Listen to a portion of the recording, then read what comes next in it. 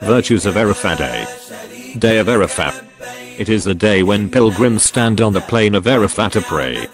Abu Hafsa, may Allah be pleased with him, reported that the Prophet, upon whom be peace, said, fasting on the day of Arafah absolves the sins for 2 years, the previous year and the coming year, and fasting on Ashura, the 10th day of Muharram, atones for the sins of previous years.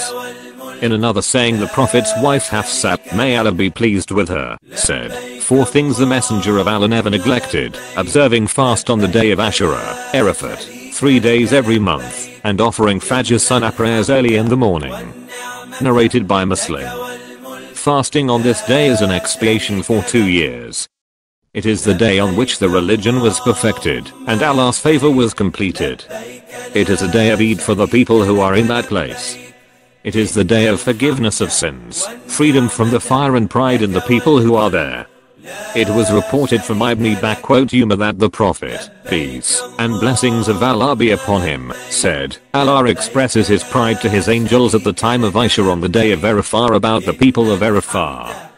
He says, look at my slaves who have come unkempt and dusty. Narrated by Ahmad, and classed as Sahih by Albani. It is the day on which Allah took the covenant from the progeny of Adam. Eid Mubarak. AOIslamic channel.